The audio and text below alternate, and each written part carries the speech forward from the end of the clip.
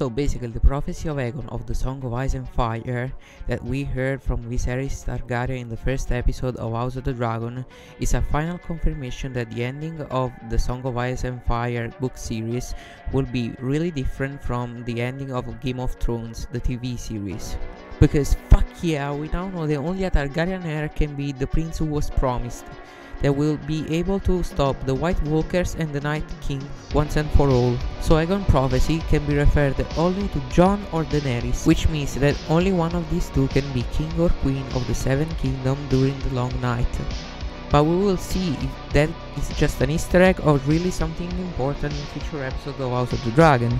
So until then, I'll see you next time. Ciao!